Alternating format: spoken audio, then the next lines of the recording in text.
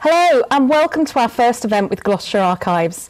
My name is Gemma and today I'm going to be doing a really exciting event with you which is all about the census, something which will be happening later on this month. Now just before we start, just to go through a couple of important things for you to be aware of. First of all, it's better if you can make us on a full screen by pinning us. You can do that by either double tapping or hovering over our image. Press the box with the three dots and select pin, and what that means is that you'll be able to see all the images and things we're going to be using in this session. If you have any questions as you go along, if I could ask you to pop those into the chat box and send them to us, and at the end we will be answering them all together. Thank you. We hope that you will sit here and watch what we're doing, but don't forget that you are very welcome to come and go as you want. Thank you. So welcome to the Passport to the Past, Making Sense of the Census. We're going to ask you to put yourselves on mute for most of today's presentation. But if I could ask you all just at this moment to take off mute, and what we're going to do is we're all just going to say a really big group hello to one another. So if you've taken off mute, on the count of three, 1, 2, 3, hello! Hello! Lovely. It's so nice to see you all. Again, if you wouldn't mind now popping yourselves back on mute, and then you don't have to worry about if the dog barks or anything like that. Thank you. So what will you need in this session? Well, if you've had chance to print off your Passport to the Past, which was attached to the email that was sent to you with the invite, then if you could have that to one side, that would be brilliant. And on the screen, you can now see some images of some of the activities in the Passport to the Past that you might want to have a go at. So there are all kinds of things from word searches, colouring in. There are some particular events that tie in with today's census, which you can have a go at.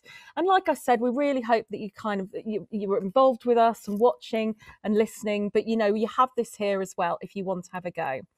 If you're going to use it, you'll need a pen or a pencil. If you have some coloured pencils and pens, that's great as well.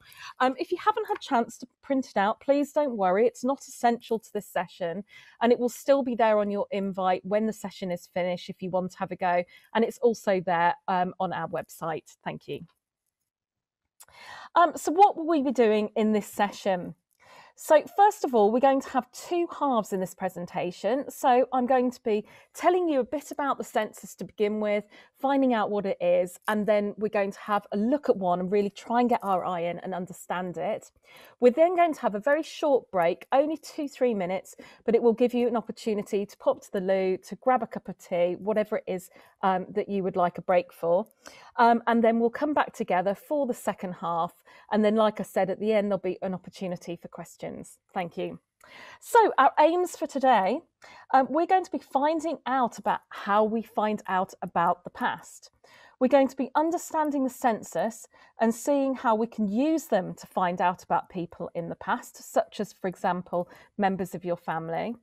We'll be thinking about the importance of the 1939 register, which was a one-off census that is of great importance to us today. And finally, we're going to be acknowledging the role that luck or even bad luck can play when we are researching the past. Thank you. So first of all, what is a census? A census is a survey of the population by the people in charge. So it's a bit like a questionnaire that you fill in. It's information gathered about people living in a particular area, such as a town, a country, or a county. The information gathered helps the government plan for the future, such as knowing who they can tax. It might also mean that they can find out how many people they need to feed. Or it could be that they think that a war might be on the horizon and they need to know how many young male are available to fight in a battle. Censuses go back thousands and thousands of years, and on the left-hand side, you can see an example of one that existed in England almost exactly 1,000 years ago. So what is the UK census, so the United Kingdom census? So when we talk about the census today, particularly the one that's going to be happening later this month, we generally mean the official census started by the UK government in 1801. And it has taken place every 10 years since then, except in 1941, because World War II was taking place. So it took place in 1801, 1811, 1821, 1831, and so on, all the way up to the current date. And for the first few years, the information gathered did not include any personal information. So it's really useful if you want to find out about the country, but it's not very useful if you want to find out about, for example, people in your family history. And to the left, you can actually see at the bottom, you can see an example of one of the older censuses, and that was taken in Cheltenham, and it was in 1891.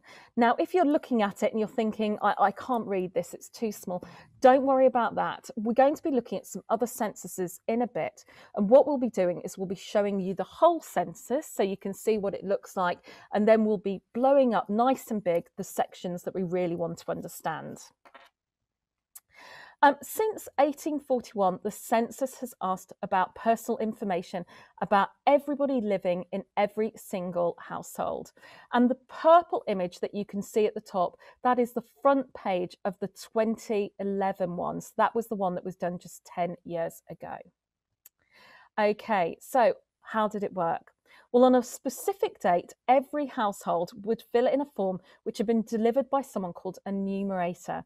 Now, an enumerator is a very fancy word for somebody who went around, they would hand out the forms to each household. They would maybe help them to fill them in because, of course, people in the past couldn't necessarily read or write, so sometimes they needed help.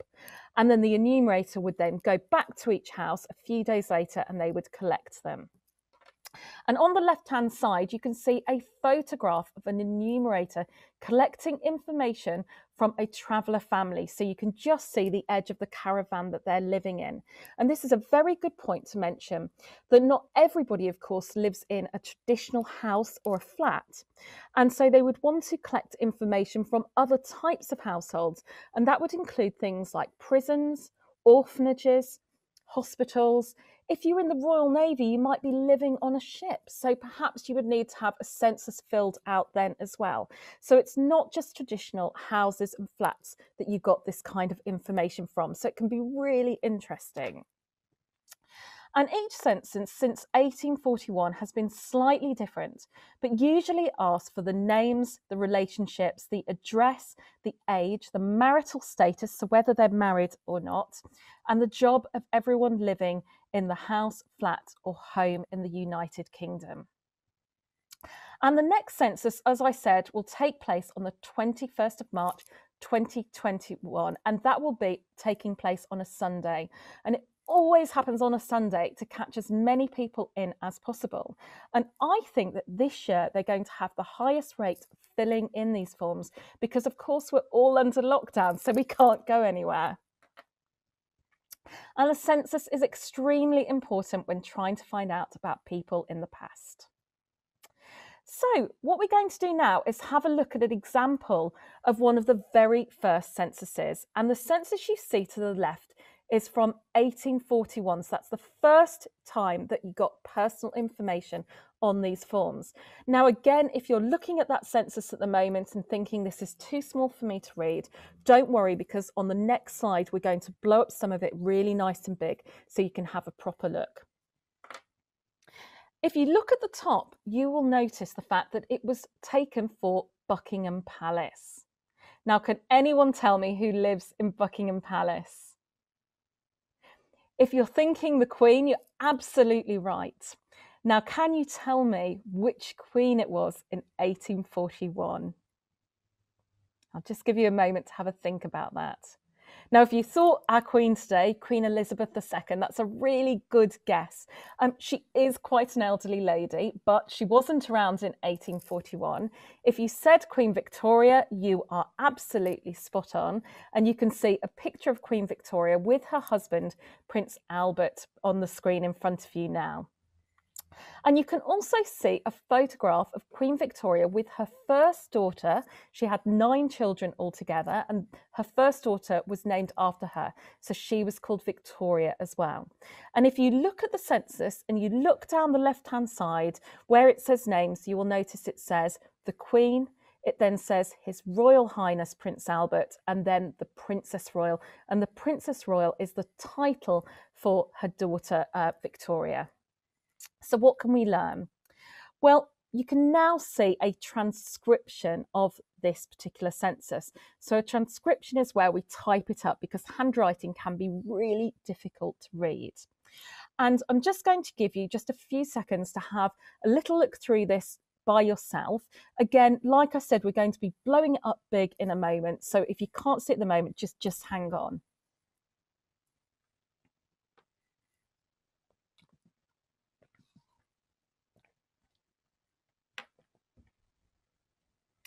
Okay, so hopefully you've had a little look at that. So we're now going to make it a little bit bigger. And again, I'm just going to give you a few seconds to have a look at it.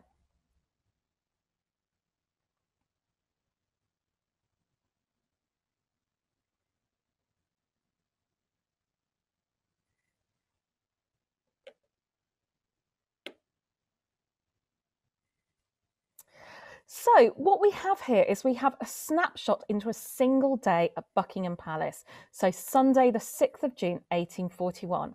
And we now want to use it to see what we can learn about Queen Victoria from this particular census.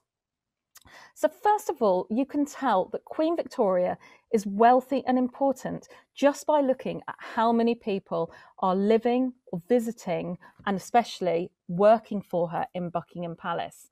Now, you might be thinking, I don't need to look at a census return in order to figure out that Queen Victoria was wealthy and important. Of course she is. She's the Queen. She's living in a palace. A palace is not 2 bedrooms. It's something really large.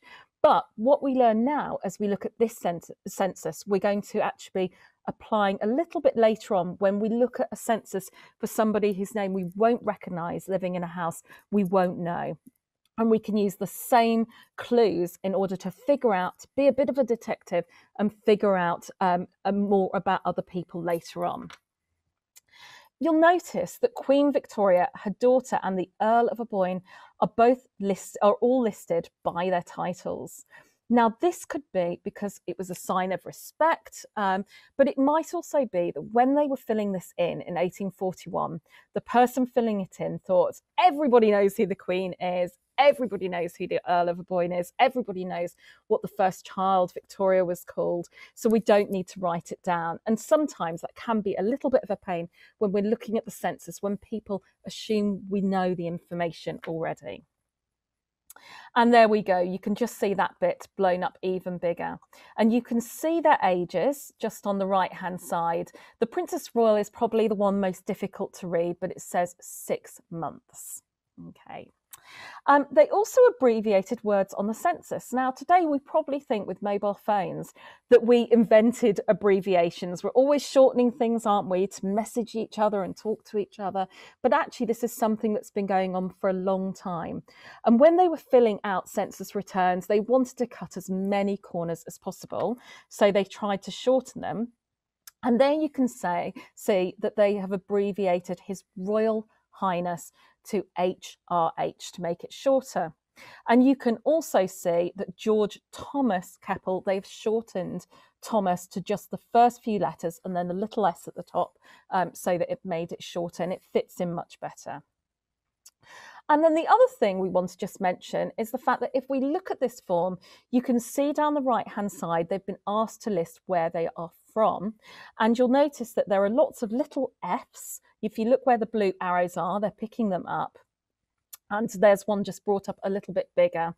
And the F stood for foreign parts, which is very unspecific. It could be anywhere in the world that isn't the United Kingdom.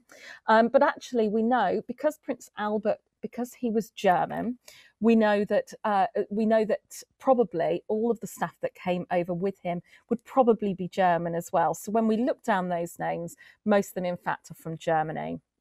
And this Charles Bender that we've brought up nice and big here, I also wanted to mention that he has this very strange job.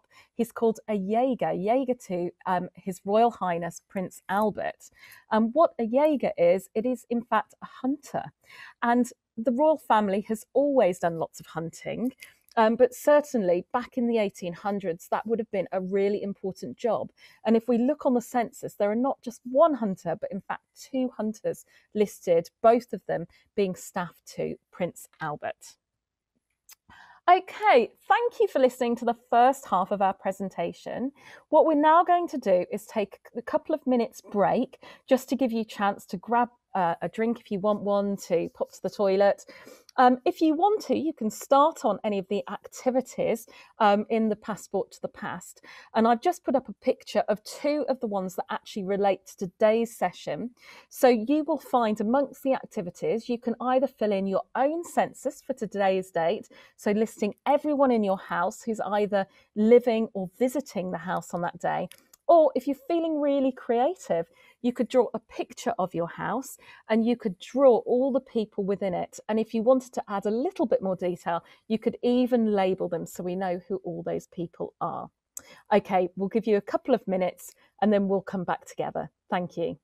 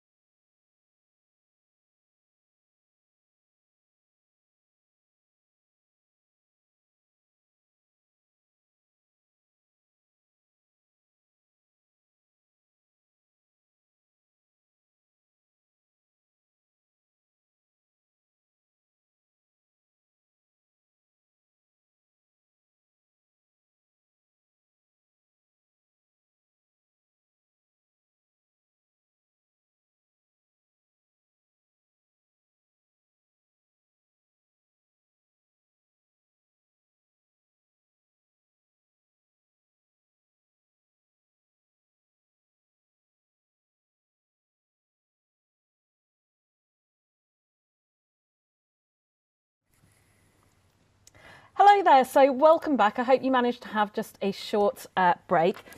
So welcome back to the second half of the presentation. And now we've learned a little bit about what a census looks like and the sort of things that we can actually look out for. What we're going to be doing is we're going to be finding out about the life of an ordinary woman. So this is just a real person who really existed. And we're going to be looking through the censuses that we find her on in order to find out about her life.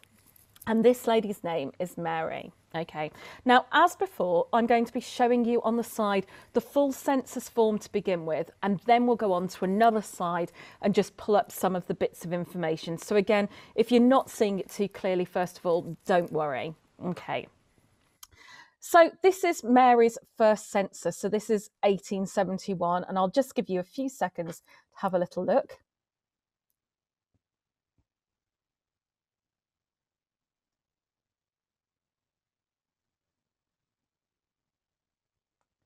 Okay, so what we've done here now is we've actually taken out the section that we really want to see. So that is made much bigger at the bottom.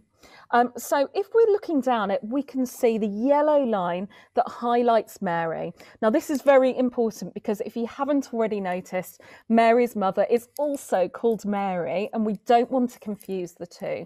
So what you will find is on each side where we do this, we'll underline Mary herself, the one we really want to look at. So if we look at this right now, what we can see is we can see the address on the left-hand side, Chadstone Lodge. We can then see Mary Robinson, so that is her surname. And then we can see 3 letters of the word daughter, D-A-U, which tells of a relationship to the head of the house, James White Robinson. And finally, you can see her age as well. So she is 3 years old. So I hope everybody can see that. So on the first census, I said she's just 3. Her parents are James White Robinson and Mary Elizabeth Robinson. And on the right, you might be able to see that her father is a farmer who employs 4 men and 3 boys. And remember what we were saying about if we're trying to think about how wealthy somebody is, we might look at, for example, how many people they have working for them. And here we can see they've got 7 people working for them. So it must be quite a large farm, and they must be quite wealthy. And we can see that Mary has 2 younger sisters, Margaret and Edith Maria. And we can see they're living in Northamptonshire. And finally, they have 2 servants, and again, an indication that they're probably doing pretty well for themselves. Okay, so let's jump ahead another 10 years. So here we see the 1881 census for Mary. Just give you a few seconds to find her on there. And on this form, it's a bit more difficult to read because you can see the enumerator, the man collecting the information, or woman, has gone round, and he hasn't just collected information for one household, but several. So we just want to find the bit about Mary, and there we have it. Okay, and if we look again at the yellow line, and we can see something quite unusual, we can see Mary's name, and next to that we can see what looks like a D and an O, and what that means is ditto, and it means the same as above. So the person filling this out has said, I don't want to write out Robinson, the surname, every single time I mention the members of the family. So they write out ditto, D-O, and that just tells us it's the same as above. And then next to that, again, we can see those first 3 letters of the name daughter. And then next to that, slightly unclearer, the first 3 letters of unmarried. Okay. In other census returns, sometimes we have an S for single. And finally, we can see that she's 13 years old. So 13 now and unmarried. And she's still living with her parents, but they've moved to a different farm, but still in the same county. And her father is still listed as a farmer. And Mary and her siblings are listed as scholars. So that's put down as the job. And this means that they went to school or were privately tutored. And finally, we can see that they have a governess/teacher and also a servant. And the fact that they do have a governess probably tells you that Mary and her siblings are being educated at home, not at school. So again, we're going to just jump ahead another 10 years. So it is now 1891.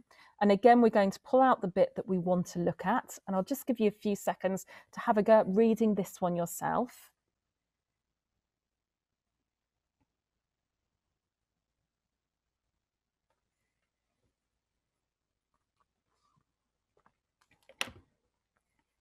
So if you managed to get that she was 23 years old, well done to you. Very good. She's still living in the same farm with her parents. And she's now living with 4 siblings, as listed: Edith Maria, James, Ethel Sargent, unusual name, and Louisa Mary. And she's not listed as employed. Now, this could be 2 reasons. Either her family are wealthy enough that she doesn't need to get a job, or because it's a farm and it's a family farm, maybe she's actually working for the family business, and because of that, they just haven't bothered to list her as working on the farm. And it looks at first glance like very little has changed since the last census. But we have to remember that a census is really only half of any story. So just because very little seems to have changed doesn't mean that it hasn't. It might be that in that time she's learnt new things. She might have fallen in love. She might have made new friends and gone new places. So a census is great for telling us some things, but not everything.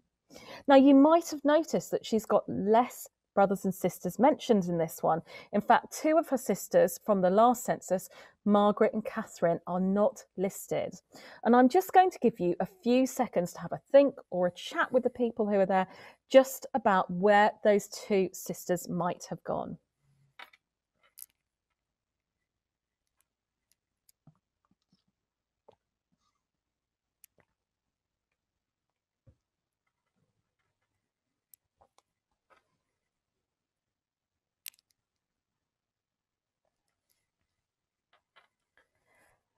So well done for having a think about that. There are some different ideas to where they could be. First of all, they could have just been missed off this accidentally or deliberately. It could be that they were visiting friends or other family. They're both quite young women, so there's a very good possibility that they've both got married by this point and moved out of the family home. They could be somewhere like in hospital, or even, and we hope not, but they could have died. And being young women, we wouldn't expect that, but this census was filled in well over 100 years ago. And back then, people did die slightly younger. So that is a possibility, even though we hope it's not the case. Unfortunately, with these two sisters, we were not able to find out where they are. So sometimes there are just questions that we look into, but unfortunately, no matter how good a detective we are, we can't find them. Later on, though, you're going to see that that's not always the case. Sometimes we can find out about where people have disappeared to. Okay, so we're now jumping ahead another 10 years. It is now 1901. And there's the little bit that we want to look at. And again, I'll just give you a few seconds to have a look.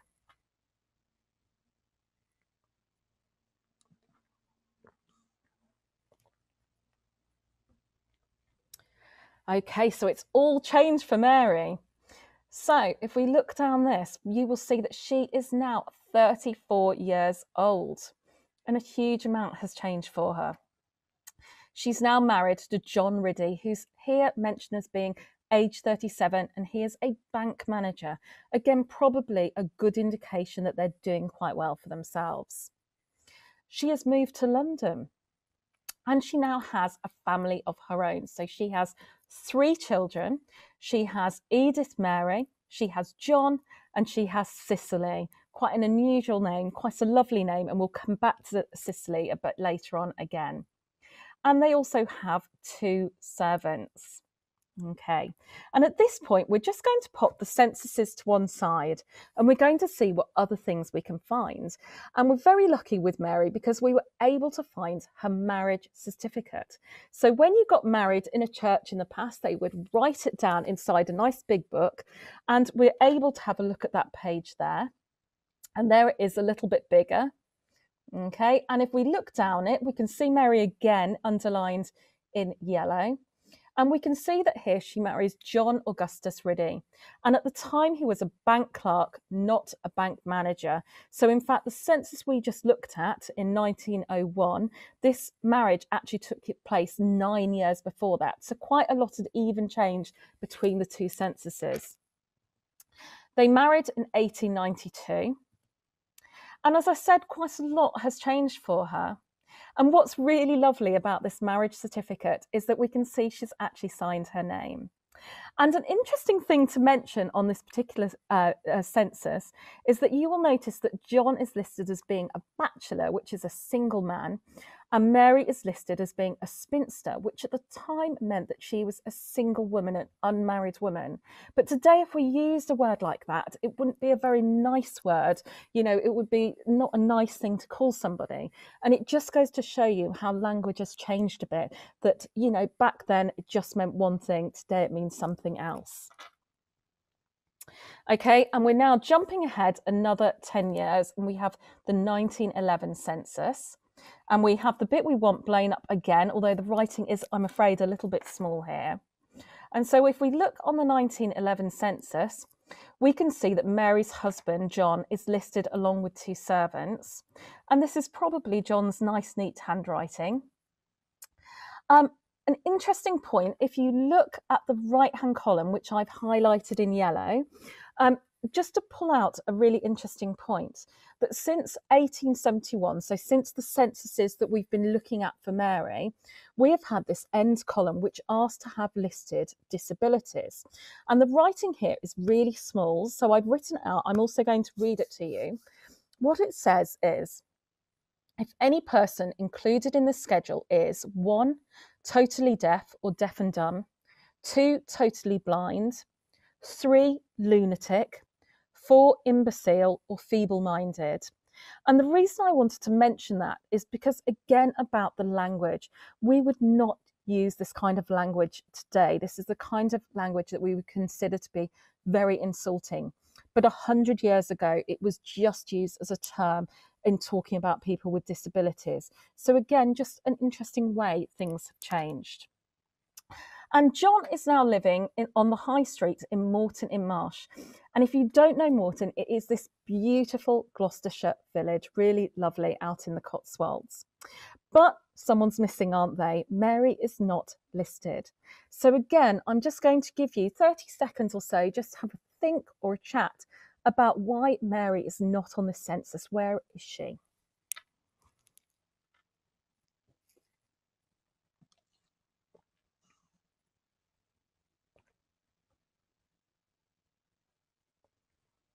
Okay, welcome back.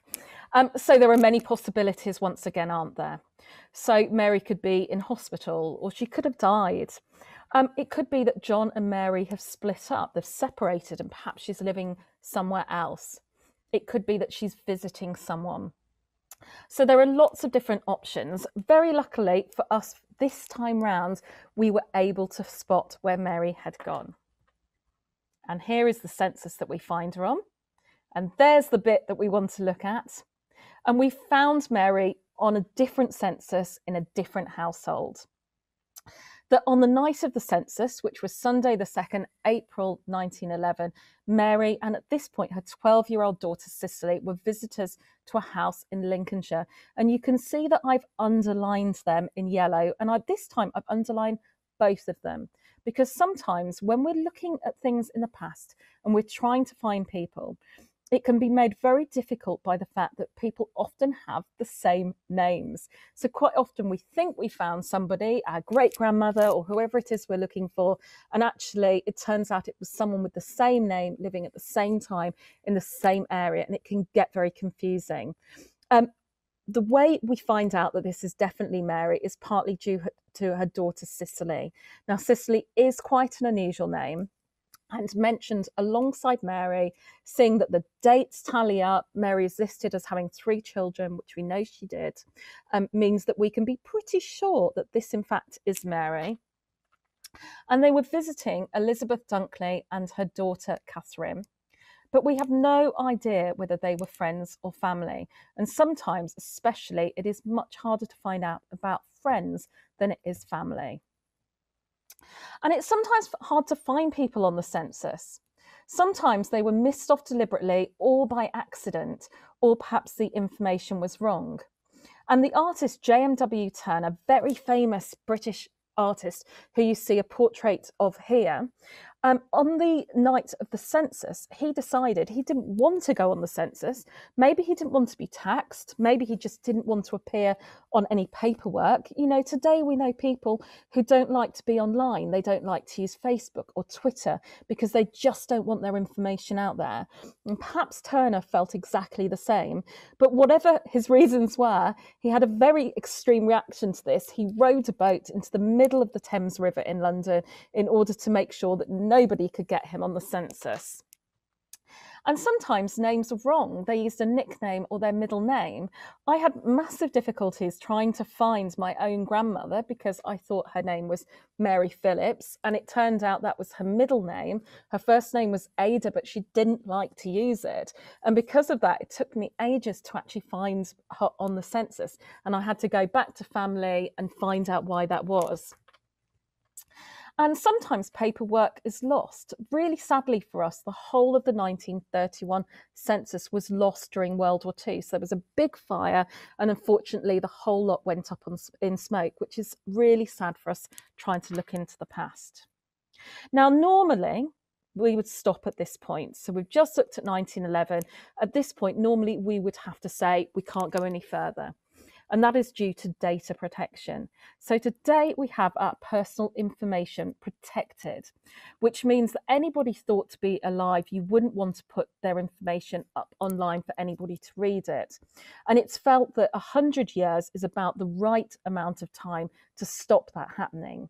So later on in the next 12 months, in fact, the next census, the 1921 census, will come out. But at the moment, we can only go up to 1911. However, we had two very good pieces of good luck. The first was something called the 1939 register, this one-off census.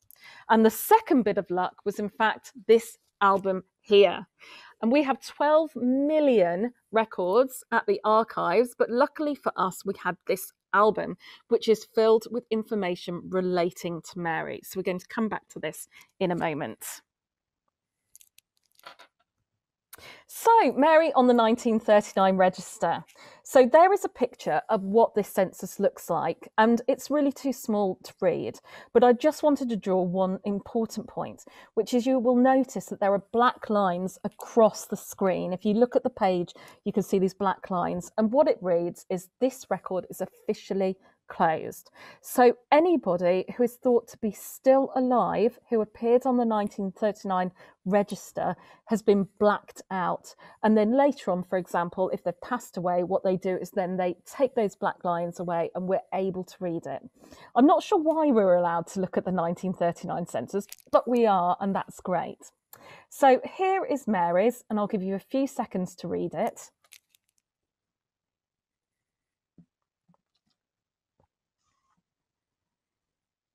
Okay, so what can we read? Well, first of all, it has been almost 30 years since the last census we looked at in 1911. So Mary is now 72 years old.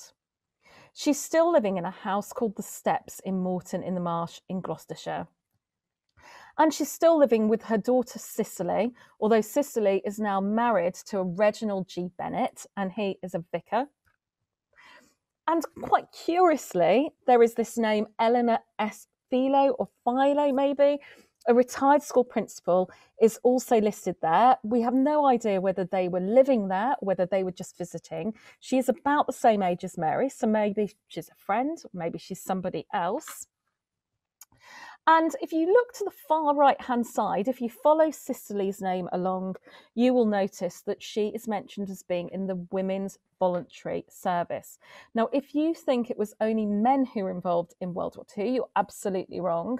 Women had a very important role to play as well. And the Women's Voluntary Service was an important thing during World War II.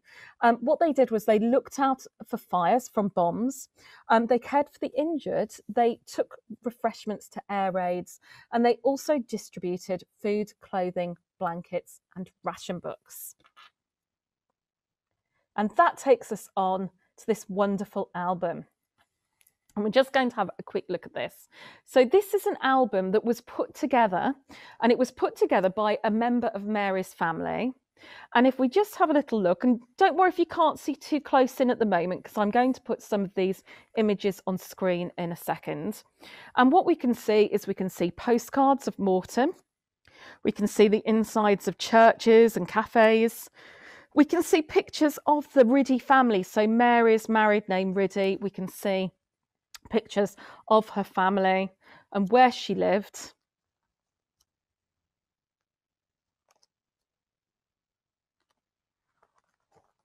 And we even have a few bits and pieces. So, for example, we have this newspaper article, which again, we're going to look at in a moment.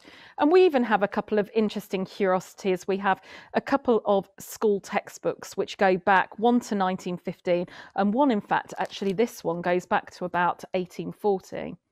So we're going to just close that one there. And here we can now show you some of the images from this album. And for the first time, after all that information about Mary, we get to see what she looks like. So there she is on the left with her husband, John. And I especially like this photograph because they look really happy together, don't they? We can also see John Riddy standing outside his house, the Steps in Morton. And we can now see as well why the house is called the Steps, because it has this wonderful, glamorous facade outside. And this is just a really good to show you that sometimes things like photographs can tell you things that, say, censuses or marriage certificates, for example, really can't. So photography can be really important when we're learning about people in the past. And you can also see a couple of pictures of the back of the Steps as well. And again, I decided to show you this because you can see they have a tennis court. And again, that really tells you that, you know, they're living in a lovely house. It really is fantastic. And we'll just move on. And now we can see the pictures of Mary and John, but we can also see them with their children. So on the left-hand side, we can see John and Mary with their daughter Cicely, who we've mentioned lots of times. And we can see a picture of her as well below in front of a plane. And at the top, we can see probably an earlier photograph than the others here. We can see Edith Mary, so that was their eldest daughter. And we can see this picture from World War I, so the Great War. So we're looking at 1914 to 1918. And again, very important, women played an important role in that war too, often as nurses. And we can see a picture of her marriage to George Deacon. And I love this picture because she's wearing the most fantastic dress, which is very much of its time. And finally, we can see Mary and John with their son, who was also called John. And we notice the fact that he's dressed in an army uniform. And we might at this point think, is this picture taken in World War II, so after 1939? And actually, if I didn't have the information I'm going to show you in a moment, we would perhaps think, yes, that probably is taken during World War II. But in a moment, I'll explain why it couldn't possibly have been that late. And finally, I want to show you a picture of Mary's grandchildren. This is Anthony and Joyce. And we especially want to pull out Joyce, this lovely little girl with a little dog. She's very important to us because she's the one who not only put together this great album, but she also wrote on the backs of all of the pictures who everybody was. And if she hadn't have done that, I would not have been able to identify any of the family, not even Mary. So we love Joyce. She's great. Okay. And we even have Mary's ID card. So that was during World War II, and also the ration book that she had from World War II. But we still don't know where John is on the register. Why wasn't he listed in the household? Well, we turn here to a newspaper clipping to give us the answer. And this newspaper clipping is from Cicely's marriage. And if you look at the top, it was taken in January 1939. And I'm just going to draw out the bit we want to look at.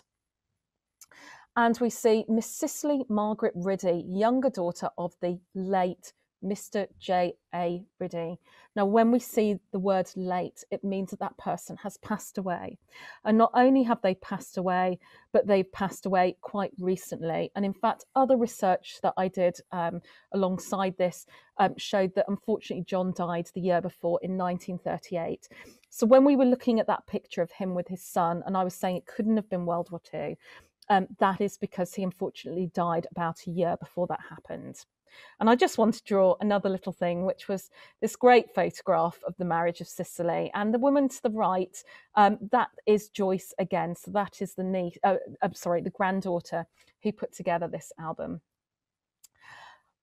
Thank you very much for listening. We're now going to stop to see if anybody has got any questions. And we're just having a check. No, that's absolutely fine. I have a question. Why can't we view any of the or I've forgotten what it's called now past 100, which aren't 100 years old? It's because of data protection. So in the last few years especially, there's been a lot of laws passed in our country to say that certain personal information shouldn't be available to everybody. And that might be just because, you know, you don't want people to have access to your name and your birth date and all those kind of information. So what they did was they put in this sort of 100 years. They said nothing older, nothing sooner, sorry, than 100 years that we can look at. And that way it protects people, it protects their information. It's a really good question. And to be honest with you, I don't really understand why it is that we're not allowed to look after 1911, but we are allowed to look at the 1939 census, which is obviously, you know, that is sooner than 100 years. But for some reason, somebody made a decision that we could see that one. Yeah, great question. Any others? How did Joyce get the photo album into the archives?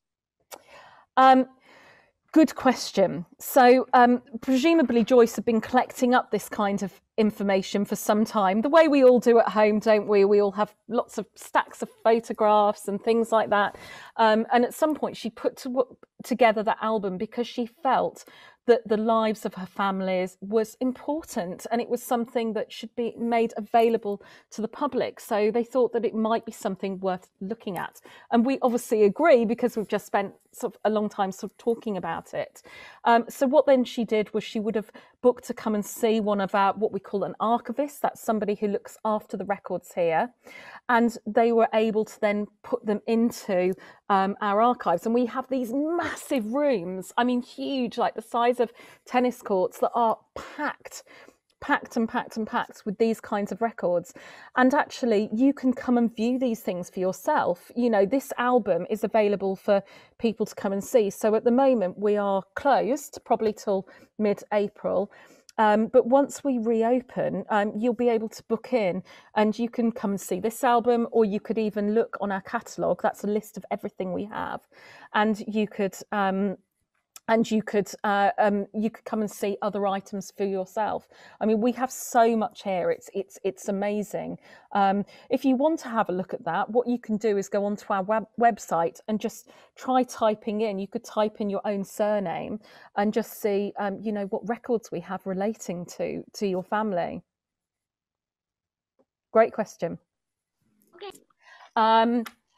Are there censuses in other countries? Thank you. That's coming from Helen, I think. Yeah, that's a great question. Yes, there's a whole variety. Every country does things very differently. So, for example, the United Kingdom, we were quite late coming to putting together censuses. In lots of other countries, they have ones that are much older, and they all have their own separate laws about what you can see and what you can't. But yes, probably every country has some form of census. And in fact, the oldest ones we have are about, I think they're about 4,000 years old, and they're written on clay tablets. And it tells you how many sheep everybody has, or, you know, how many fields they have. It's amazing what still exists. So we've had another question from Jacob. Are there other things in the archives? Oh gosh, where do I start? We have photographs and diaries and artwork. We basically have anything that exists on paper. We have old, big, dusty books, but we also have things that people have brought in a month ago or 2 months ago. You know, it could be anything. And even children, for example, some of the things that you've been creating during the pandemic, for example, posters for the NHS, things like that. We are also accepting that kind of item that can go into our archives. And it means that in the future, when people are trying to learn about the lockdown and what we're going through at the moment, and believe me, they will, because these are really, you know, really unusual times. People will want to know about them. They would be able to go into the archives in 100 years and they would be able to see a poster that somebody made. Are there fabrics? There aren't fabrics, actually, not really. We tend to collect only things that appear on paper. So things like fabrics you would get more in museums. But yes, anything on paper here. So like I said, diaries, books, you get lots of legal documents and things like that, people's poetry. You get music that's written down. And we also increasingly as well collect digital items, so things that you create on your computer. Any other questions? Oh, Oh, how old is Joyce now? Well, that is a good question. I can't tell you what has happened to Joyce. We don't have any information on her personally. So I'm afraid that isn't an answer that I can't answer that. And part of the reason I can't answer that is because obviously she was born a lot later. And so we probably, we can't see the censuses for during her lifetime. But it's a really good question. And it does beg to ask, how do we find out about people who perhaps have been born in the last 100 years? And perhaps the best way we do that is by asking our family about people in our family, getting stories from them.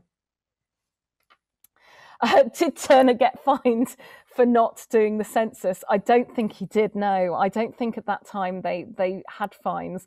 But today, funny enough, I just happened to read yesterday that if you don't fill in the one in 3 weeks, you can be fined up to £1,000 for not doing it. So filling in the census, it's not just something we are, the government asks people to do. They say, it's a law, you've got to do it. Yeah. What's the oldest document we have in our archive? Oh, that's a really good question. I think we have a document that goes back about 900 years, approximately. My colleague Jenny, who you can't see, is sort of nodding in the background. Yes, about 900 years old. So really, really old. Yes. Some of them have amazing wax seals as well on them, which are incredible. And for those of you who are learning about the Tudors at school, we also have items from Henry VIII and Elizabeth I. We have some really incredible stuff here. Thank you. Right, any last questions? No, I think we're going to end it there. So I just want to say 1 or 2 additional things. Oh, sorry, just one other question has just come in, which I will answer because it's a very important one, which is, do you have to book to come to the archive, or can you come in whenever you want? At the moment, you absolutely do. Well, at the moment, we're closed, so you can't come in at the moment anyway. But we will be opening in approximately mid-April, and we will be taking pre-booking. So in other words, people will need to contact the archives and actually arrange to come in. We can also help you if there are particular things that you want to look at. We can also organise that so that we have those documents ready for you, and we'll organise a time for you to come in and see them. But yes, generally we do ask people anyway, even when we haven't got a pandemic, to book in, and that means that really we can get all the things you want to see. Okay, thank you. Brilliant. Thank you for all those questions. Fantastic. So finally, I just wanted to mention what you can do next if you've been inspired by today's session. First of all, you can find censuses for yourself on places like Ancestry, which is online. Now, at the moment, Ancestry is something that you have to pay a subscription for. But if you go onto our Gloucestershire Archives website and you look under Family Resources, you will find a link there to Ancestry. You can follow that and you can look at the records for Gloucestershire for free. Now, if you want to look at ones outside Gloucestershire, maybe your family come from somewhere else, if you still don't want to pay, which I wouldn't blame you, what you can actually do is we have a family history centre here. And again, once we reopen, we have computers that you can use for free. And we have people here who will help you as well with your research. Again, you do have to book that when we reopen, but that is one thing you can do. You can do some activities from the passport from the past, wax seals, time capsules, all kinds of exciting things. You could take pictures of your own family and don't forget to label them. Finally, I think the best way, if you want to know about people in the past, particularly your family, is just to ask your family, sit down and ask them about the best stories they have about, their parents, their parents' parents. That is really the best way. And finally, just before we all head off, I just want to tell you about next month's event, because it is going to be a great one. So we are going to be doing the Victorian schoolroom experience. So myself and Miss O'Keefe are going to be dressing up as school teachers, Victorian school teachers, and we are going to be holding our class on Wednesday the 7th of April at 4 p.m. It's always the first Wednesday of every month. We'll be finding out about what happened to children before the Education Act made it a legal requirement to go to school. We'll be finding out about some of the reasons children gave for being absent from school. We'll be looking at some of the punishments and rewards that were given out. And we'll be finding out about how children learn to sit up straight and why children should be seen and not heard. We will be learning how to write like a Victorian with a quill pen and ink that you can make yourself from a few simple ingredients. And those instructions for the quill pen and the ink, when you sign up for our next event, you will have in the invitation that comes out to you, there will be instructions on how you can do that ahead of time. Finally, if you can dress up for our next event, please do so. So the school uniform in the Victorian times. So girls, if you could wear a dark dress or skirt with a white apron tied at the back, thick black socks or tights and black shoes or boots. And boys, a shirt, dark coloured trousers or shorts and boots with long socks and black shoes or boots, a plain brown or grey jacket or jumper, a cloth cap for wearing outside. So please do join us. We would absolutely love to see you again. Thank you so much for joining today's session, and we hope to see you again in the future. Thank you.